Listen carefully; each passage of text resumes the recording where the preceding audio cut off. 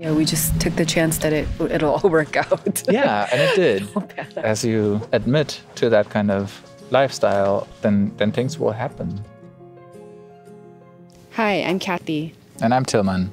And this is Namu House.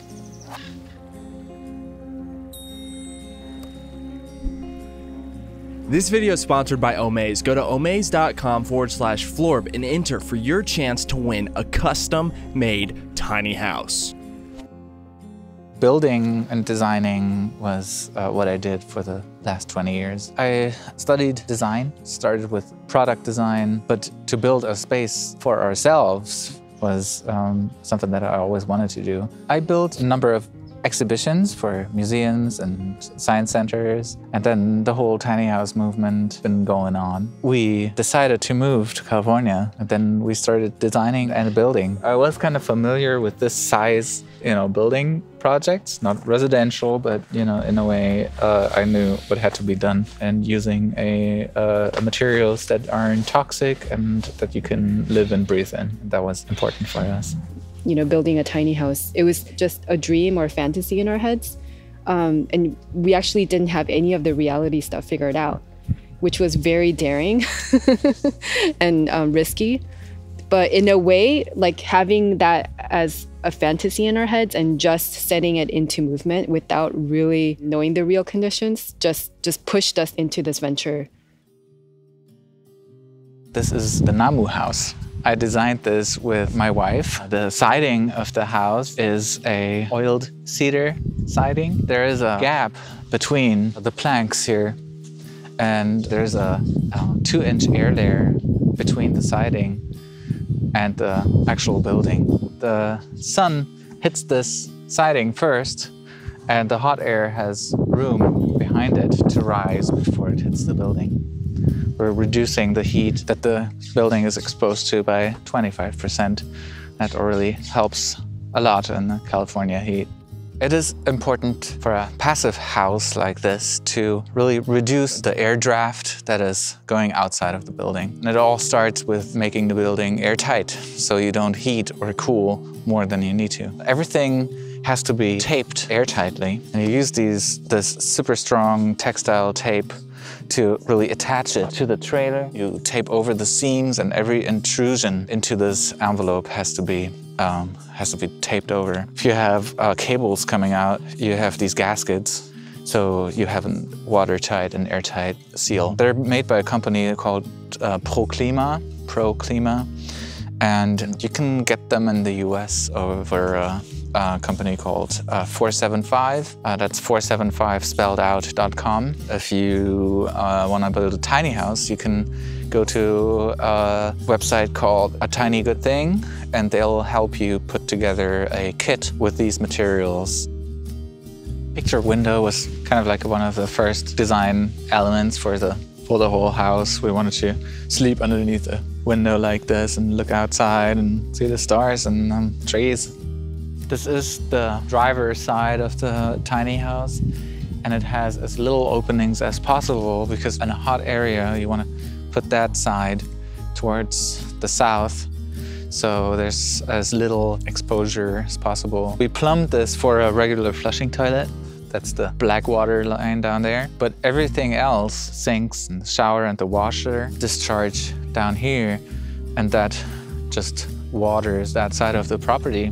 Another thing that it allows us to do is actually use a composting toilet. It's here in the bathroom, and it just separates liquids from solids, and the liquids are just diverted outside the building, and we tie that into our gray water. The whole house runs on a 30-amp circuit. The water heater is a 20-gallon electric water heater, so it keeps those 20-gallon warm. We want to stay away from fossil fuels. We got this trailer in March, just started building everything from scratch. It's less than 10,000 pounds. It's a standard 16-inch timber frame construction. Inside the cavities, we have sheep wool insulation. It's lightweight and allows for humidity to transfer. The room shouldn't be a plastic bag, but it should allow for some humidity transfer. And then on the inside, there's another vapor barrier that actually decides whether or not it opens or not.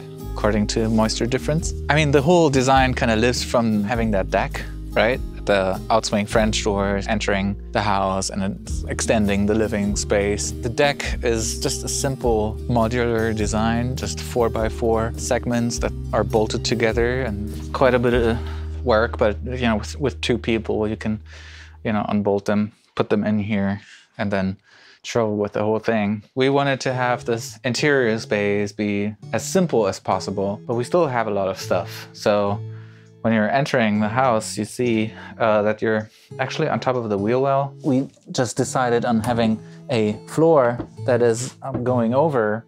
That way you still have the maximum width of the house and you have just ample storage underneath the whole structure. Here's our pantry, the toys for our kid. And then over here we have other utilities and stuff. Got the inspiration from the Japanese tea room. They utilize the storage also underneath the space. I mean, you can really maximize the function of the space by not using furnitures, because furnitures really, you know, force you to use that space as dining area and sleeping area. We have our futon mattress, which is our furniture, but we can always fold it away. It's a soft furniture. And I really like that idea for a tiny house, because you want to just kind of maximize the openness of the space and not designate each space to be a certain thing. And that was important for us. Storage space down here, it's about 3 feet deep. We store winter clothes away and Noe's toys. We have these two smaller doors, and then the back door is one large piece for the futon mattresses to go away. We do our grilling and frying outside, even on the grill that we have outside. So we kept our kitchen really light. It's more like a kitchenette. And so we store our little portable stoves and toasters and water heater over there. But we try to keep this part really clean, although it's very challenging at times. We, you know, store our food here. It's just enough storage for a household of 3. This actually, we intended this area to be like a little extra bookcase area, but it turns out to be our son's little toy cabinet. So this is built with one piece of plywood so that, you know, these grains would be cohesive. So this is like our little hallway to the bathroom area. And we keep our fridge here. We were really in a dilemma of whether we should get a washer dryer or not, but because the climate here is so conducive to air drying, we thought, okay, why don't we just get like a very compact washer? And it's working out fine. This is our composting toilet. It's made from a Swedish company called Separat. We empty it about every 10 days. And we have, you know, here also little cabinets. We have 2 windows, one on this side and one on the other side in the shower, so that there's a good cross ventilation in the bathroom. We put a little, it's like a mini tub here. It's designed for RVs. We can bathe our son in here, have a little soak when we want.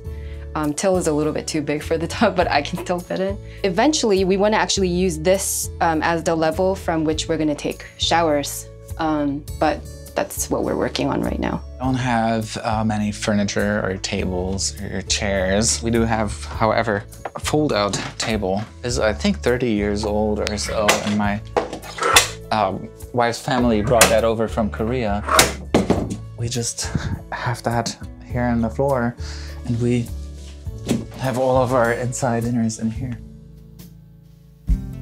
To anyone who's going into a build, you know, get some kind of, you know, expertise or so, you know, do like a few weeks of a apprenticeship. Just go to a builder and ask them, can I look over your shoulder for a couple of weeks to see the framing, get a little bit of an idea of what's involved in putting walls up, and ask them how's their practice and how do they structure their day. That's effective working if you only have to run to the store once in a day. With every decision that you make in building a house, you have a decision either to use material that is plastic, basically, or in some way recyclable. I think we should, you know, explore new materials that are out there, new aesthetics and new ways of living.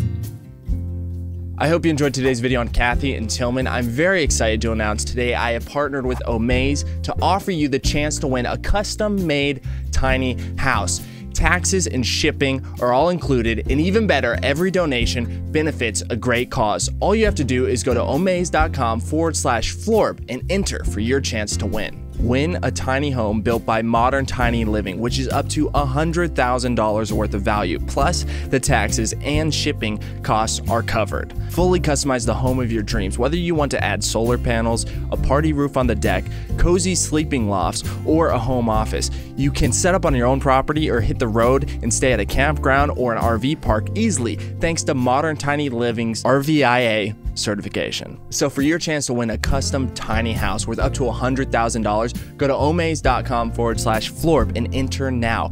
And the best part is that every donation benefits PATH, and PATH's mission is to end homelessness. So hurry, that's omaze.com/FLORB. Go there, donate, and good luck. Thank you. Have a great week. Big love. Click the link in the description below.